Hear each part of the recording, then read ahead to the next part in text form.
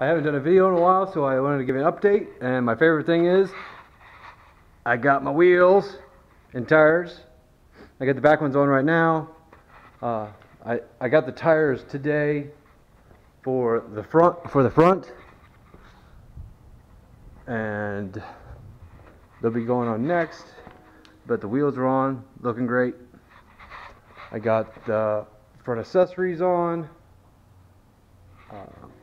So now it starts with a key. I got the wiring harness started. I got all the essentials to start the engine now. These will all be for headlights, horn, electric fan, things of that nature. What else did I get done since then? I got drive shaft made. Most of the steering columns wired up. I do a lot of tidying up. A makeshift battery mounted that. I might mount that in the front.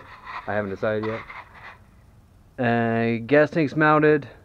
I have to do quite a bit more gussets for the frame in the back, but getting close. I should hit my deadline of drive it in April. So thanks. I'll try to give an update later.